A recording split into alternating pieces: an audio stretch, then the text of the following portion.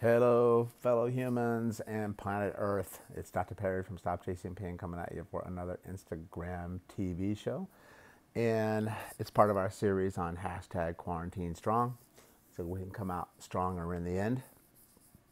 I'm going to talk about motor control and what that means, give you a couple of cool things that you can do to influence that. So when I teach my workshops, I usually like to give this definition by Anne Shumway Cook, who's a neuroscientist who I tried my best to get on my podcast show, but she retired. And I love the definition of what motor control is.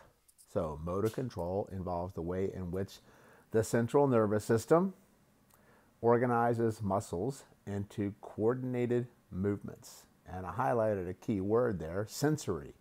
Sensory information. What type? All of them. Yes. Is used to select and control movement. And the key word there is select. That's your brain. And movement patterns are influenced by perceptions. And perceptions are key because that's your brain. So your brain will take in the sensory input that is delivered to it consciously and subconsciously, and then it goes through this program of your life history, how you interpret the world and things that have happened to you up to that point, and then that determines, after your perception, how you are going to move or control movement. That's why you can give a sensory input to two different people and they have a completely different outcome based on the sensory input, because the motor control is determined by the perceptions. And guess what pain is? Pain is also perception. Pain is not an input signal. Pain is an output signal.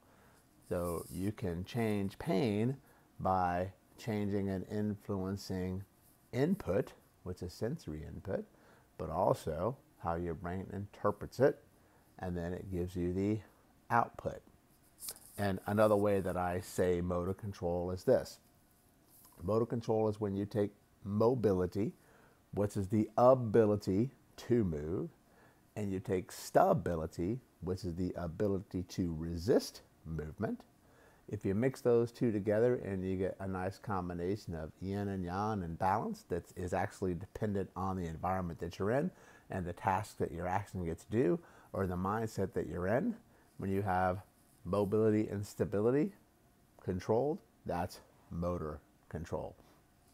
So stability always precedes force production, and that's really important for you to understand. And I always tell people that safety also means stability. So if you feel safe, then your nervous system will grant you strength, grant you range of motion, grant you power. And stabilization is needed in order to generate force. So actually, Sith Lord Vader did not say that. It's just a really cool picture. But Paul Chek said that. And he has a great analogy from that. It's like, it's impossible to shoot a cannon out of a canoe. The cannon has a lot of power, but it's not going to go very far or very accurate if you're in an unstable location like the boat. Or imagine trying to swing a golf club while standing in a boat. Probably ain't going to go that well. So you need that stabilization. The brain is predictive. That's really important for you to understand. So the brain takes in sensory information, and then it interprets the sensory information based on your prior history, and then it's going to predict what comes next. So it has a default switch of been there, done that. It'll automatically just assume something. That's your assumptions based on prior experiences with it. So for instance, if you have prior experience where bending over to touch your toes has hurt your back, it's probably a good estimation that your brain will predict when you bend over to touch your toes that it's probably going to hurt. Now when the brain can't predict stuff, then it has to now react to things.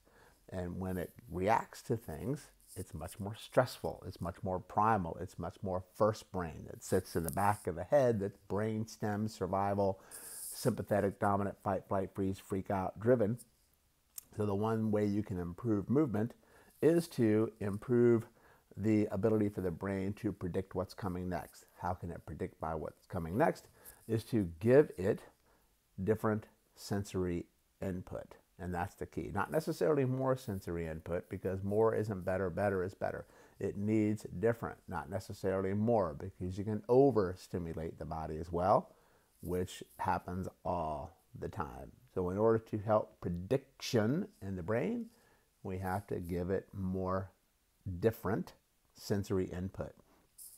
And we can increase what they call tactile acuity. What does tactile mean? That's touch. What does acuity mean? That means more accurate.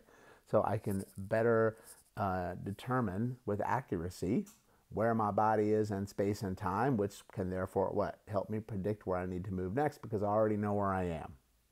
And you can stimulate what they call Pacinian corpuscles or mechanoreceptors. And these are what we call body map receptors, kind of like a GPS, right? Imagine if you're typing into Google Maps and you want to know where to go. If you know where you're going, well, that's awesome. That's predictive. You're much more relaxed when you know where you're going. But what happens when you don't know where you're going?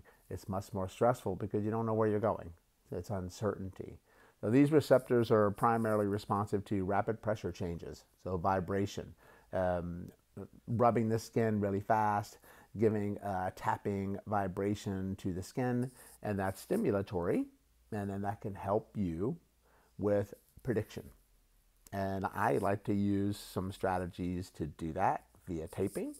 So I'm going to show you an area of the body that if you stimulate, it can help you move your head better. It can move your thoracic spine, which is your mid-back better, your shoulders better, everything. And then that top picture is basically an anatomical picture of where you would see that red strip going across that guy's neck. And that's the underlying fascial connection, the left side and the right side. And you can see, look at that fascial bridge, that white in the center. Just look how magnificent that is. And we know that the fascia has a lot of sensory mechanoreceptors in it. So if I can stimulate that region, I'm going to deliver what?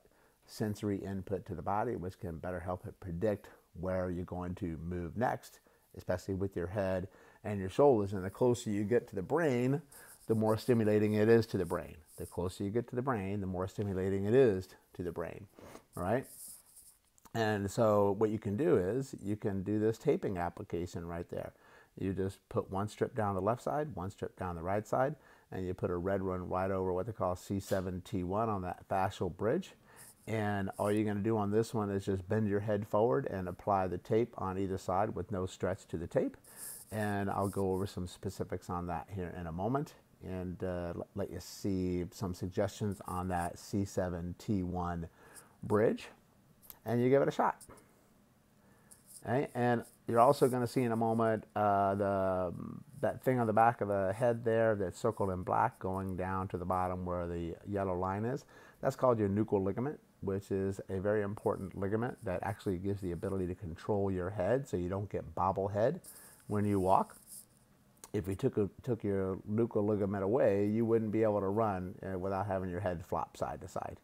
And the yellow line at the bottom is pretty much where the tape would be going. But then I'm going to tell you on some of the 10 things that I recommend that you do that you can stimulate really, really high up on the back of the head near that big bone that we call your external occipital protuberance, or what I call in real human talk, the big bone at the top of your skull at the back. And that can be very, very helpful in helping you with motor control. So here are some tactics that you can do, what I call C7T1 tactics. Number one, no tension on the tape. So when you apply the tape, you just flex the head forward and then you lay the tape down with no extra tension, left side, right side, and in the middle. You can wear it for 24 to 72 hours to give you some nice support. You can take it off, then you can reapply it again if you need to. I would rub the tape vigorously when you apply it because that activates the adhesive, that activates the glue, and then tap it to stimulate the Pacinian. So after you rub it, when you rub it really, really fast, that'll activate the Pacinian corpus. And then I just want you to tap it, right? Just after you slap in the upper trap, and then C7T1, that'll also stimulate the Pacinian corpuscles. And then rub some rock sauce over the tape for even more sensory stimulation. The rock sauce is like the heat sauce. that puts in there, and then that'll actually help the area feel pretty damn cool and warm, but it'll also be sensory stimulation into the brain, so you have a much better idea about where your traps are. Then make your strips longer down the back. So if you want it, you can take the strips all the way down to your lower back if you want to, and then you're going to get more what? More sensory stimulation into the brain. So we start with the small one, and then we can make it larger. And use a vibration ball on the spot during the day. So if you have the ability to get like a vibration ball from trigger point therapy or something like that, you just put the vibration right on that spot at C7, T1 and off to the traps, and then that'll also give you some Pacinian corpuscle stimulation up to the brain. Interlace your fingers and place them behind your head like you just got caught out and then they told you to put your hands up. And press your head into your hands for isometrics for 3 sets of 10-second holds. So interlace your fingers, place them behind your head, and then press your head into your hands and your hand into your heads, and then breathe in and out through your nose. Hold it for 10 seconds and repeat 3 times. Rub the back of the skull right below the big bump to hit the nuchal ligament. So go back to the picture and you can take a look at the picture. You go really, really up high and then rub right there for like 30 seconds. Look straight with the eyes and lock on a target at eye level and just move your head side to side, up and down slowly. So look straight, pick a spot on the wall, and then don't stop looking at it, and then slowly move your head left to right, left to right, left to right like a pendulum, and then go up and down, up and down, up and down without losing contact with your eyes, and then that will actually start to give you stimulation of your vestibular system, which is your inner ear and your balance system. And that's a lot of sensory feedback to the brain. If you get really, really dizzy, then you slow it down or you stop and you only go back when you feel a little bit better. Alternate hot and cold packs because you can. So what you want to do is right at the bottom of the neck, just put some hot, then put some cold. You can alternate between the two. You can change how long you do it. You can do on the left side of the trap, you can do heat. On the right side, you can do ice, and then you switch it up the next time. The reason being is because I'm getting a different sensory input into the body. So give some of those guys a shot and let me know how it goes. You can check out more of my work on stopchasingpain.com on my membership site that we have there called Mojo Pro. You can join and see many different levels. We have over 800 videos that we teach you lots of cool things. And we come on Facebook all the time in our private group. And you can see all of my other social media outlets below that you can resource right from stopchasingpain.com. From YouTube to Instagram to Twitter, Facebook, and of course our podcast Stop Chasing Pain on iTunes, Spotify, and Google Play. Much love, everybody. Stay safe, stay strong, stay positive. We'll get through it together. We'll see you tomorrow.